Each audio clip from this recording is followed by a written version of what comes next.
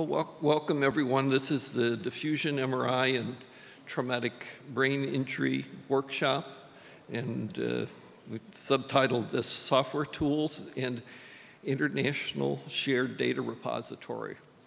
So we'll have a chance to talk about many of these topics. I think Professor Lemke from the IFCARS Foundation would like to say a word of welcome. So.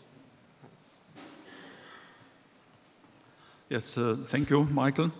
Well, my name is Heinz Lemke. I represent the International Foundation of IFCARS, and it is our pleasure to co-sponsor the TBI workshop, particularly because I had the pleasure to participate in the first workshop in 2010 in Chicago, which also was run by Michael. And it was the most impressive workshop. I learned lots from this. In particular, I remember the complexity which was discussed there about traumatic brain injuries. And there was one group from San Francisco. They actually mentioned that some over 500 information entities need to be considered in order to make appropriate decision about the patient's future, make a prognosis. Is it going to be a chronic disease? Is it going to be an acute, etc.? And that encourages us at the IFCARS Foundation, also in IFCARS, to look into modeling aspects of this huge amount of information. What mathematical methods and IT tools can help to get some better understanding, transparency, and reproducibility about this enormous wealth of information. Unfortunately, I will not be able to participate in the workshop today. We have many other things running simultaneously. So all I can say, don't forget the patient modeling, the complexity about this. Don't forget about developing and thinking about standards of how to communicate these models. And then hopefully, Michael, if you do another workshop, I have a chance to participate in reality with these sort of aspects. So have a good and a successful day, and don't forget Heidelberg and the beer and the wine for the rest of the week. Thank you. Thank you very much. I'll just say a few words of welcome of my own. We're very fortunate. The response to invitations for some of the outstanding speakers that we have today was very gratifying and impressive. And we have to thank our sponsors. A number of different organizations have chosen to help support this effort.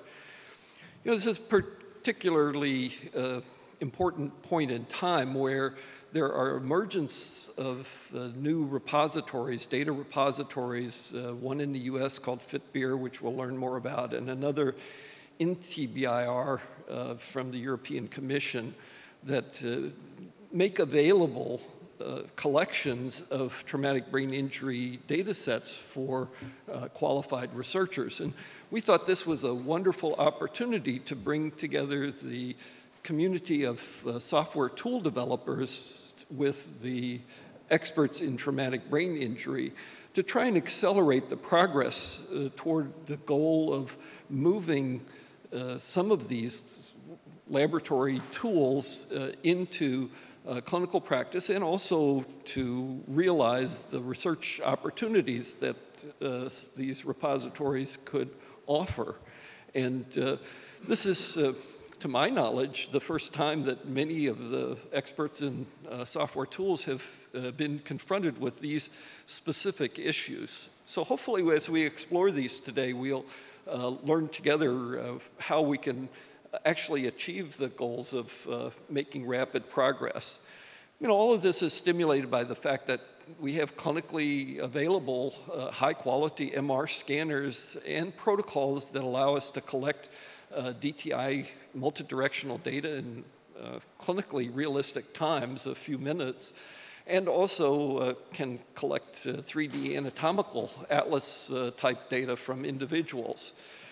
And in the neuroscience literature, there have been some contributions that have reviewed the many available software packages for diffusion tensor imaging, overwhelming majority of which were not developed with traumatic brain injury specific in mind, although there's clear application.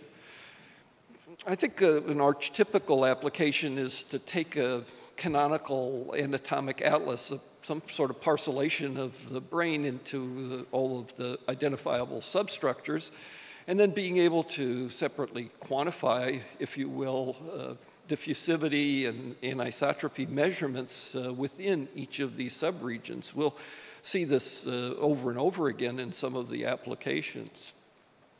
There's also been the recent publication this year of things like papers like this one, which looked in a multi-center trial at 3-month outcomes in mild TBI. So this is kind of an important new precedent and kind of is necessary to assemble the evidence that's required to introduce any types of testing into clinical practice.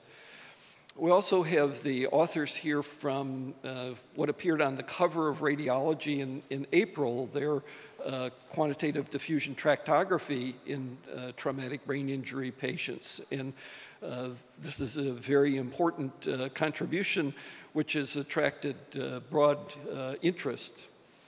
And then we have also the authors and experienced investigators from this unique government industry partnership for developing workstation tools for traumatic brain injury from American College of Radiology, Siemens, and Department of Defense. There's an expert here on cloud computing and the software systems that support that from Computation Institute at Argonne National Lab and University of Chicago. So we can learn about this substrate for software as a service. Subsequent to this meeting, there are other meetings as well which we can feed into, and one important meeting is being organized by the Institute of Medicine to look at the development of standards for these data sets and trying to achieve for the neuroscience community the ability to interoperate effectively and efficiently. And this is all in a CD. As a matter of fact, we've prepared a CD with many documents that serve as background for what we're discussing today, and I've distributed some. If you don't have them, please stop by and I'll be sure that you get one of these CDs. So with that said, I think we should go expeditiously to our first speaker.